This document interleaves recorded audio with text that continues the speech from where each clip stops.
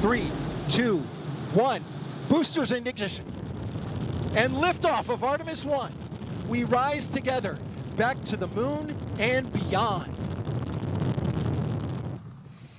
America is heading back to the moon. NASA's most powerful rocket ever, the Artemis 1, blasting off earlier this week. The 322-foot rocket, the most powerful ever built by NASA, will attempt to send the Orion spacecraft into lunar orbit. The Orion is expected to fly by the moon in just a couple of days on November 21st, performing a close approach of the lunar surface on its way to a distant retrograde orbit, a highly stable orbit approximately 40,000 miles beyond the moon, and then return to Earth over the course of the next several weeks. The mission marks a major step toward putting astronauts back on the lunar surface for the first time since the end of the Apollo program 50 years ago. Who better to discuss NASA's latest attempts to boldly go where few have gone before than former NASA Administrator Jim Bridenstine. Thank you so much for being here. Administrator, we appreciate it. You were there at NASA when the Artemis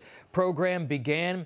I think this is really exciting for the country. Talk to us about the program and the importance of this mission. Yeah, so this was an initiative of the Trump-Pence administration. It was a plan to go back to the moon, this time sustainably. In other words, we're going to stay. We're going to go with commercial partners, with international partners. In fact, we've already built the largest coalition of international partners in the history of NASA for any program, which is pretty exciting. But we're also going with commercial partners. We're going to use the resources of the moon to live and work for long periods of time on the surface of the moon. In other words, we're going to use the water ice that's very prevalent, especially on the south pole of the moon. Water ice is H2O. It's hydrogen, which is fuel. It's oxygen, which is there for us to breathe. Of course, water is necessary to drink. So there's lots of resources there. There's sunlight that's available for power on the moon, but ultimately we're going to have additional power sources.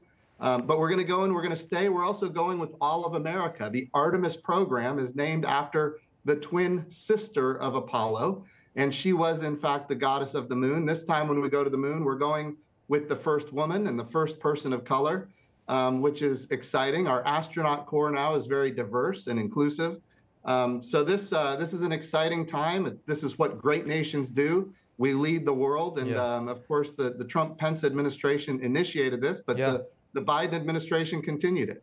So Artemis is about it's about it's 2/3 of the way there, and so in a couple of days it'll enter into orbit. But talk to us how Artemis 1 differs from the previous rocket that took Americans to the moon, that Saturn V.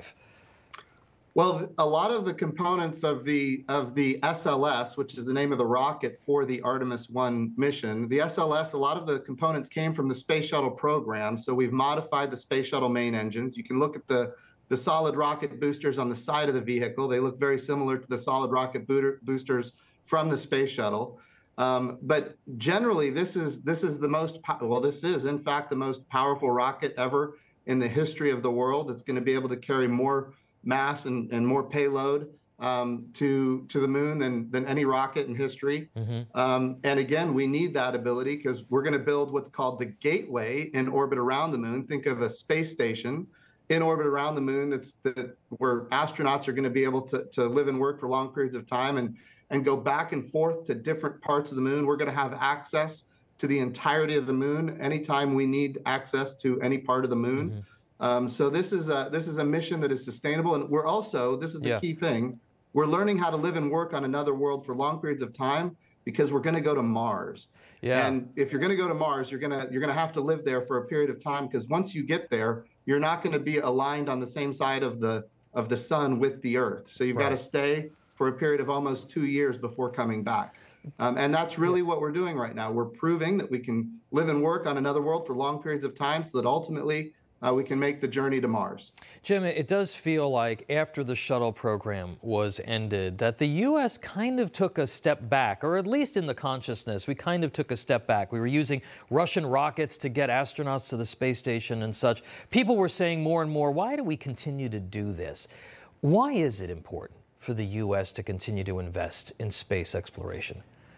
There are going to be amazing discoveries to be made. We think about my time at NASA. We discovered that Mars, for example, is covered in complex organic compounds. The building blocks for life are all over Mars. They're not on the moon at all. We discovered that methane cycles of Mars match the seasons of Mars.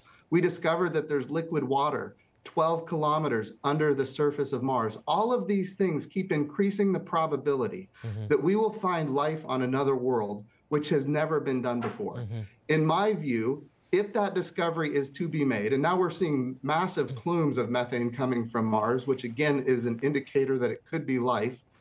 If a discovery like that is to be made, it should be made by the United States of America and our allies and partners, because it will forever add chapters to history books and science books. And we need to make sure that the United States of America and our partners are leading the world in this endeavor. Yeah, Jim, one last question for you. And you talk about the fact that we do this as kind of a coalition of our partners now.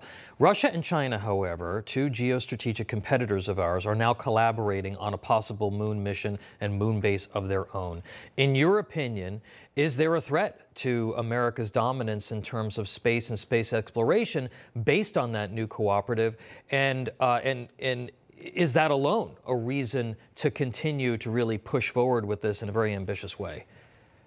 Yes, the answer is yes. Very simply, we look at the threats to space. People don't realize how dependent we are on space as a nation. The way we do communication. Think about this right now. We're communicating right now through a camera in my computer that was basically built for a Mars lander, decades ago, and then eventually put into cell phones. But it's not just that. The way we communicate, the way we navigate, the way we produce food and energy, do disaster relief, national security, banking. A lot of people don't realize every banking transaction in this country is dependent on a timing signal from GPS. Same with the power grid, dependent on a timing signal from GPS. Same as terrestrial wireless networks. Look, there is a reason that our competitors around the globe are launching anti-satellite missiles. There's a reason that they're developing co-orbital anti-satellite capabilities. Our way of, look, if we lose banking in this country, there will be no milk in the grocery store in a matter of days. If we lose the energy, the power grid, it shuts down our economy. This is an existential threat to our country. This is why when I was in the House of Representatives, we created the Space Force. These are critical things. Now, here's the thing. Most of what the Space Force does is not going to be open to the public for everybody to see, but people need to see what we are doing. And when they see what NASA does, I think it lets everybody know that we're in a good position technologically, and we will remain superior. I think it's so important for people to realize that it really does touch every aspect of their lives. Our space program can be a real source of pride for this country again. I really believe that. I think Artemis and Orion are a great story. We're going to continue to follow it here at Newsmax. Former NASA Administrator and former Congressman Jim Bridenstine, thank you so much for being with us. Thank you. No crooked establishment. None of that twisting the truth. No talking down to me. Don't tell me how to think. Don't tell me how to think. Don't tell me how to think. I trust Newsmax. Newsmax. They don't tell me how to think. They let me decide. Newsmax. Real news For real people.